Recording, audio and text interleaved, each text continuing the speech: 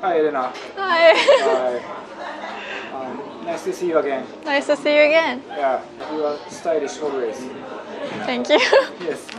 So today, in this video, I want to ask you about your life in Japan. Okay. Yeah. So you lived in Japan for a long time. Several times, not always for long, but So yeah. at first, you came to Japan when you were high school student Yes. in Kobe. In Hyogo Prefecture. In Hyogo Prefecture. Yeah. It's like an exchange student. Yeah, like we had a agreement with a Japanese high school since like many years, and every 2 years, like some students from my high school can go to Japan for 1 month to our sister school, and then the next year they can come visit us. So every 2 years, like it's a mutual exchange. 1 month. 1 month. Oh, how was it? It was nice. A bit like an alien feeling, but yeah. Because other students are all Japanese. Yes, and I don't know, like like students from our high school, they come there every 2 years, and they go visit us as well. But yeah, sometimes we had like people like kind of stalking you around the hallways. It's a man or Oh, just students. Like it doesn't even only has to be guys. It's just funny. Oh, because you are very cute. No. It's just like strange. Yeah. Did you enjoy the stay? Yeah. You could speak Japanese at the time. I could communicate, but obviously I wasn't fluent. So like when we had chemistry class, like my teacher obviously don't know the Japanese terms for like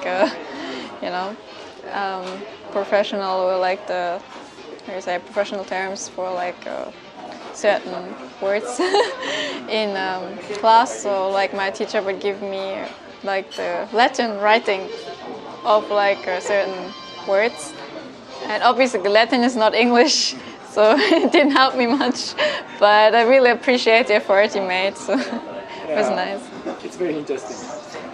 Usually the classes were in Japanese. And like just normal classes, yeah. Then you went back to Germany. Yes. So after that, you came to Japan as an intern. I think I went to visit my friends before one time, but the first time, high school was in 2014, and I think then the other time I came in 2018 for an internship. Where did you work? I worked at the German Chamber of Commerce. I mean, like my German university wanted me to do an internship for half a year, because German universities really focus on like you need work experience or we can't release you into like the working adult world. So it's mandatory, and I've been to Japan for 1 month. I lived in France for a year in high school, did an exchange. So I was like, okay, if I have to do an internship anyways, I want to go abroad, and it's possible to do it abroad. And since I've only been to Japan for like a month and like some visit I went for my friends, but not a long time, I applied just for the Chamber of Commerce and like, okay, let's see how it goes. Otherwise, I might do like one in Germany. But I got accepted, so I went to Japan again and did my internship. Yeah. Was it hard for you? I think I just came, it was half a year, so I came in like late September. Like I was supposed to start working in October, but they wanted me to come a few weeks earlier, so I started in September. And like fall is the busiest season, so like some days I would work from like 7 a.m. to 10 p.m. 7 a.m. to 10 p.m. Yeah, because we had delegations coming, there were events, there were like your normal desk work, and then I had to write something for the Finnish government, like a report, like 120 pages in my free time, which I didn't have. But then like after Christmas it was a lot more relaxed, I had time, I had great teammates, so it was a nice time. But I mean they have like interns from like fall to spring, and then from spring to fall, and those that start in spring have it a lot easier. Did you use German language in your intern or Japanese I language? had German, English, Japanese. I need to speak all of it. Wow. Yeah. So after that, you came to Japan as a student. Yeah. How was your student life? So I went to Keio University while I was in Japan. Mainly because I was studying economics in Germany, and I mean there are like many options where you could go. And Keio University, which we also had an agreement with, they have a program called CCP program, which is like an economics program, like global economics program. So Keio was like the only university where I could just study what I want, kind of. I mean, like first thing is like economics, and then I could choose the classes I wanted to join, which was important for me. If I go abroad, I kind of like Germany is very like strict curricula. You don't have so many options. So I wanted to take the time and study what I want, which university should be about, right? Yeah, that's why I chose Keio. So I went to Keio University.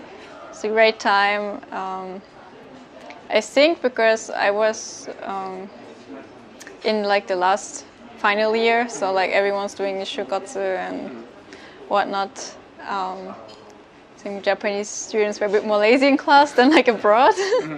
But I mean, like they have other priorities, and also like classes are a lot easier to pass. Like in Germany, if you don't attend classes or if you sleep in class, I mean, like first your teacher would probably beat you up if you fall asleep. Second thing is you probably won't pass the exams. But in Japan it was kind of normal. So like during those like international classes where we had Japanese students and foreign students, or just Japanese classes, we had like our professor, and he would give like a contract, like a keiakusho you had to sign at the beginning of every class. And I mean, like obviously like, oh, we have a test, this and that, some rules and whatever. And one of the points was basically if you fall asleep before the first 40 minutes during class, it's gonna be how do you say, like you won't get attendance. It's gonna be keseki. So, and then you look around and it's like 40 minutes and like slowly everyone's going. It was quite surprising. Yeah, right. In Japanese university, it's not so difficult to graduate.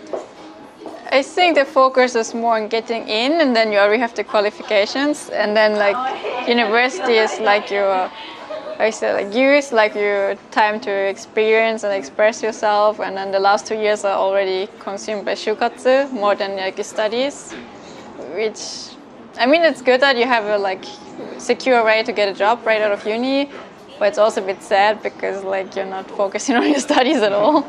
While abroad, I wouldn't say it's easier to get into university, but also like university, the fees are free. So in Germany, you don't pay for university.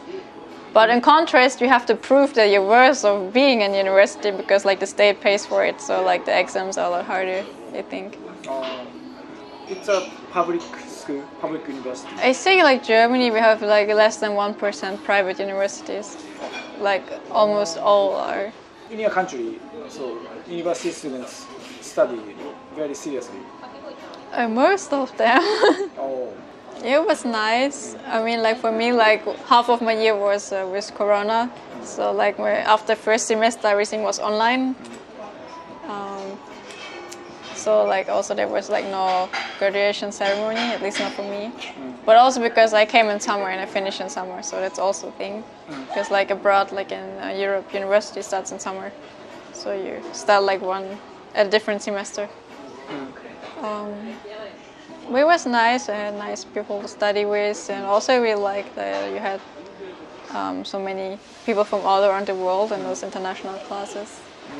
Which like compared to other like Japanese universities, I think they have like a international program, and they group like the foreigners together to study about Japan or like Japanese language classes.